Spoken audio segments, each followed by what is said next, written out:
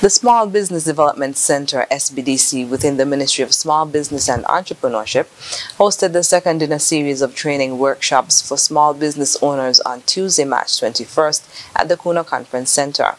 Permanent Secretary of Small Business Delrine Taylor said that 78 participants registered for the workshop, which was centered on grant readiness.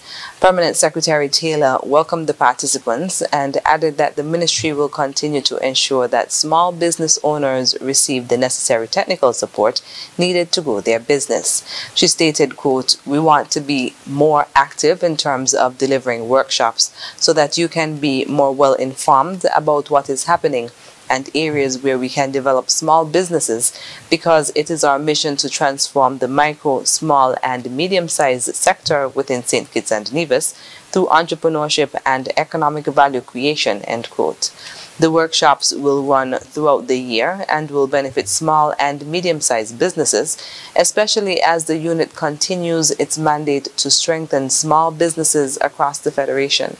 The Ministry of Small Business and Entrepreneurship is working to diversify the domestic economy to create more successful small businesses and empower entrepreneurs with the modern techniques and skills needed to be competitive in the international marketplace.